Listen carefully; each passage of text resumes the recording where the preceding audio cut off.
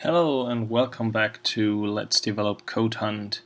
In the last episode I re-recorded and managed to solve the tasks 11 to 14 of the first sector, and now we can finally proceed to the, I think, last task of the first sector, which is quite interesting for me because I'm really curious to get started with the further sectors to see if the non-arithmetic problems get a little more interesting from an implementation point of view.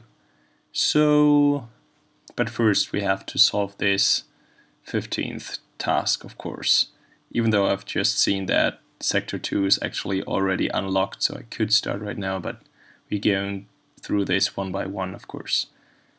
Okay, so our hint this time is to discover the code fragment, and we have 3 inputs in this code fragment and 1 output, of course.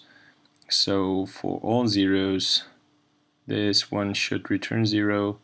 For 33, 48 and 44, it should return 41.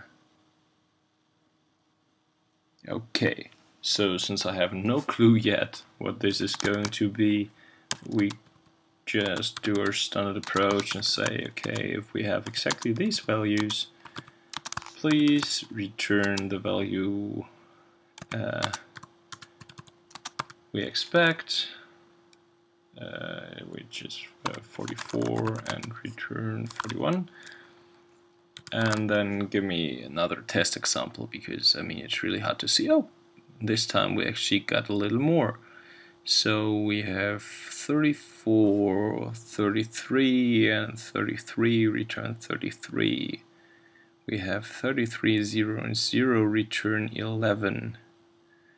And we have 33, 48, and 3 return 27. So I have a suspicion. I guess that this is the average, because the average will be rounded downwards. This works here. It's 0 plus 0 plus 0 is 0 divided by 3 is 0. 34 plus 33 plus 33 is 100. Actually, 100 divided by 3 is going to be 33.3, but that's going to be cut off. 33 divided by 3 plus 0 plus 0 divided by 3 is going to be 11. 33 by 40 plus 48 is 1791. 91 divided by 3 is 27. So this looks quite good. And I'm just going to take the shot and say, okay, this is x plus y plus z divided by 3. Let's see. And this actually completes sector 1. We have solved all the arithmetic problems, and we have a total score of 51 skill points. What happened here? I really thought that only 50 were possible.